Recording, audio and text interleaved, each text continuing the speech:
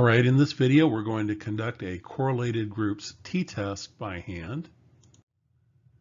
And we're going to deal with a hypothetical experiment. So if you've ever seen The Matrix, you remember that Nemo had to choose between a red pill and a blue pill.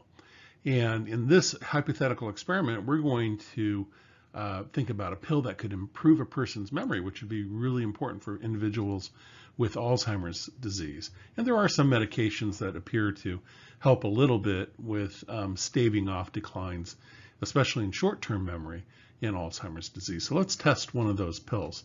So our independent variable is going to be essentially a new medication delivered orally that we think might improve immediate recall, and that's a form of short-term memory. And there's really going to be two levels to this experiment.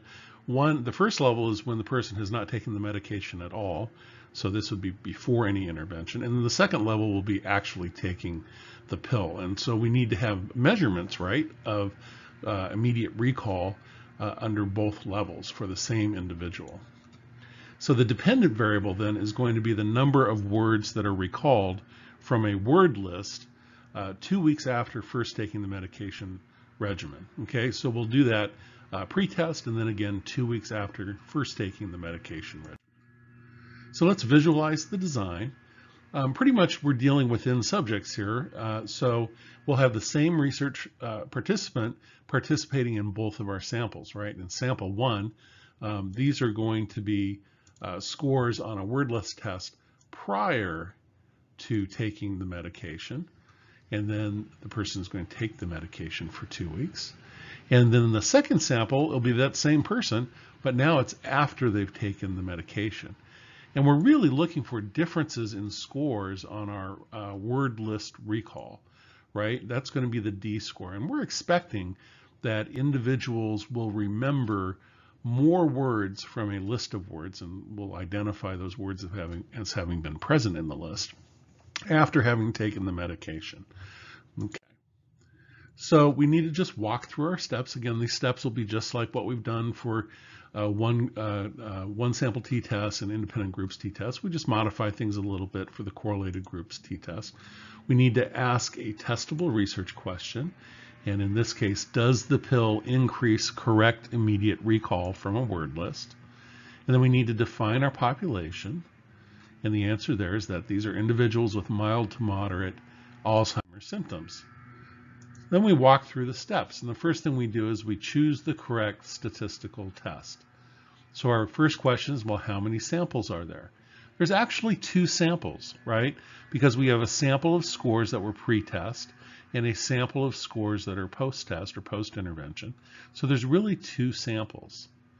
Now, if we had only one sample, we do a z-test for a sample mean or a one sample t-test. If we had more than 2 samples, we would do analysis of variance. But because we have a pre and post scores for the same individuals, we'd say there's 2 samples, and those are the pre-test and post-test scores. Now, are the groups or the samples independent?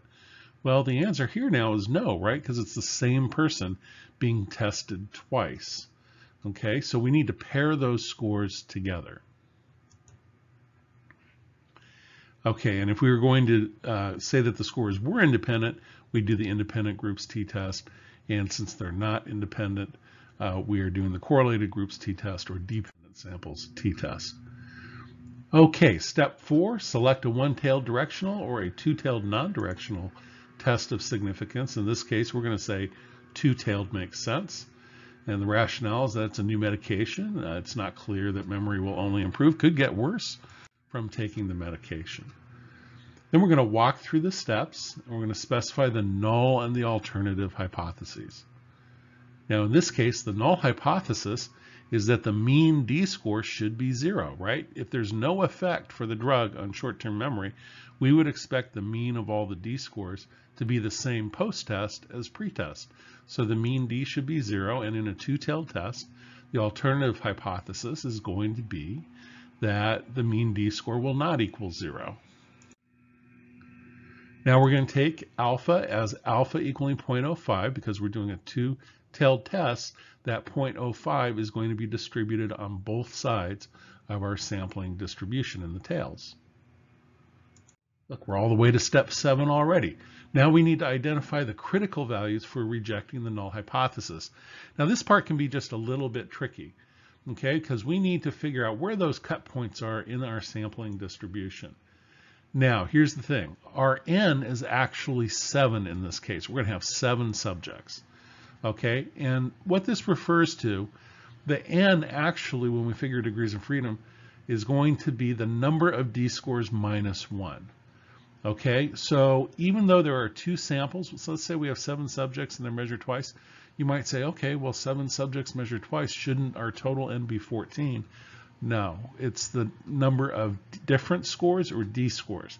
So it's going to equal, the n is going to equal the total number of our subjects. And then the degrees of freedom will be the number of d-scores minus 1. So 6 degrees of freedom. Alpha equals 0.05, and we're doing a non-directional two-tailed test. That's going to yield a critical value of plus or minus 2.447. And that's where we'd put the cutoff point. So anything in between those cutoff points, we fail to reject the null hypothesis, and anything in the tails, we're going to reject the null hypothesis. So let's take a look at some sample data. Let's say there were 50 words in the list, and we're just trying to find out how many words the subject correctly identifies as having been in a test list. So the total possible they could get right would be 50. Okay, so on the left we have our pre-test column, and on our right we have our post-test column, and the number of correct responses are included there. Our n is obviously 7. Now the d-score is just the value, the paired value from the post-test subtracted from the pre-test.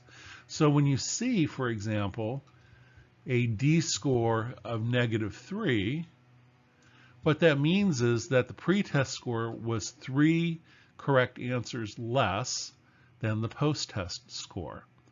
Okay, now how the d-score is expressed, some folks like to switch x2 and x sub 2 and x sub 1 around if the sign matters. It's easy to kind of confuse what this -3 means, because the person's actually getting 3 more answers correct. So you'd almost sort of expect it to be a positive 3, but because it's set up as x sub 1 minus x sub 2, it's going to be -3. So you just need to interpret that correctly, meaning that the -3 refers to the pretest having a score that is 3 points less, or 3 answers less correct than the post-test. Okay, and then we're going to just do that for every single paired observation or score. And then we get down at the bottom the mean d-score. And really the big question is going to be, is this mean d-score significantly different from 0? Okay, so now we move it out into the tabular format. And again, there's a number of different ways that textbooks will show you how to do this. I'm using what's called a tabular format because it's really explicit in terms of how you get the numbers. But there's also computational formulas that get you down to sum of squares where you don't necessarily have to do this tabular format. Either way is correct, so long as you get to a point where you've computed sums of squares directly. So here's our scores for the first variable. That's the pretest. For the second variable, that's the post-test. Here's our d-scores, which is the difference between pre and post, keeping in mind the way that that's computed in the sign. And then we compute the mean of all the d-scores, which is -3.86. The next step that we're going to do is subtract the mean of the d-scores from each d-score, right? And that's the column, second column toward the right, second from the end. And then we're going to square those deviation scores. That gives us the sum of squares. All right, from there we need to calculate the estimated population standard deviation of the d-scores, and we need to do this because we need to eventually calculate the standard error. Okay, so the formula for this is pretty straightforward, and I've combined a couple of steps into just one formula to make life easier. This numerator right here is our sum of squares, and that's what we calculated in the table. The denominator is degrees of freedom. That's just n minus 1. So we know that n equals 7, so that's going to be 6. Now, if you take just this, if you get rid of the square root sign, this is the formula for the estimated population variance. The moment you put a square root over it, it becomes the estimated population standard deviation of the d-scores, not the variance, okay? So really all we're doing here is we're saying, okay, this right here is our variance estimate, and then we take the square root of that, right? And that becomes our standard deviation. So our estimated population standard deviation of the d-scores is 1.95. So now that we have that, we need to get our estimated standard error. Okay, once we have our estimated population standard deviation of the d-scores, then we need to calculate the estimated standard error of the mean of the difference scores, which is, again, a mouthful. Okay, but it's really a pretty simple calculation, and you've kind of seen it before, because if you think about the standard error of the mean, the formula looked like this. This is when we knew the population variance, right? So going back to z-test for a single sample mean, that's what our standard error looked like. And then when we did a one sample t-test, the formula looked like this.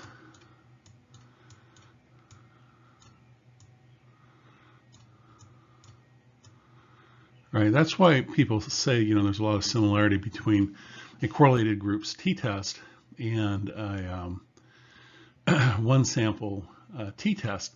These formulas look really similar. The only difference really that you see, right, this should be x right there.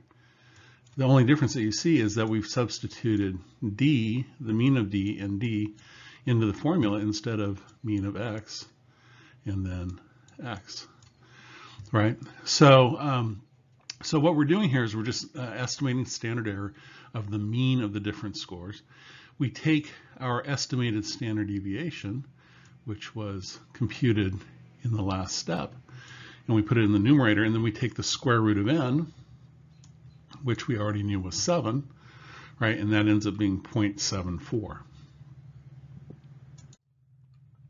And then the last step in terms of the computations involves getting t obtained, right? The actual t ratio that we're going to calculate. So the formula for that is going to be the mean of d minus the mu of d in the population divided by the estimated standard error. Now, in the population, we're going to assume that there's no difference between the population of scores represented on pre-test and post-test. So this value is going to usually be entered in as 0, right? Not always, there are some exceptions to that, but usually it's going to be 0. So what that means is we're just going to take the mean d-score, which we already calculated early on. That's going to be negative 3.86. What that means is on average, pre-test scores were negative 3.86 points or correct answers, less than the post-test scores. Then we're going to subtract what we assume the null hypothesis would state in the population, that the mean from the pre-test to the post-test won't change, so that's going to be 0. And then we divide by our estimated standard error of the mean of the difference scores, which we calculated in the last step, which is 0.74. Okay? And that's going to work out to negative 5.23. Okay. All right, then we have to make a decision, right? We have to compare our obtained t-score to the critical value for t. And what we've said is that our obtained t-score fell 5.23 standard errors below the mean of the sampling distribution. That easily exceeded our critical value of negative 2.447. And of course, it could have been on either side because it was a two-tailed test. Therefore, we're going to reject the null hypothesis. The probability that we would observe a sample mean that fell 5.23 standard errors from the mean of the sampling distribution simply by chance or because of sampling error is really pretty unlikely, less than 0.05. Therefore, we reject the null.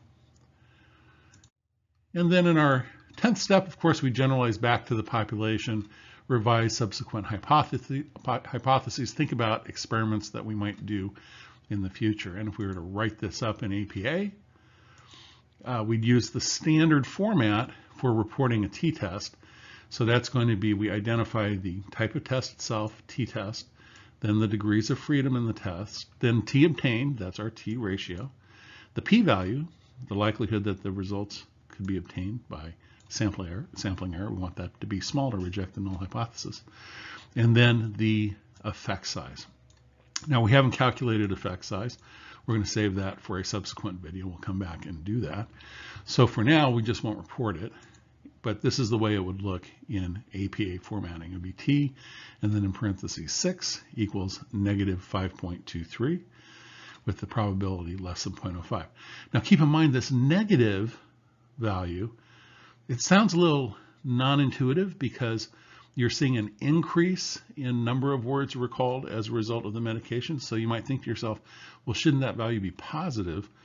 The way you have to interpret it, this negative value, is just sort of an artifact of the way the D-score is calculated. The negative value refers back to the pretest scores, right? Really, I mean, what you're saying is that the pretest scores were lower than the post-test scores, and that's why the T ratio is actually going to end up being negative. Okay, so in our next video, we're going to run through the same data using JASP.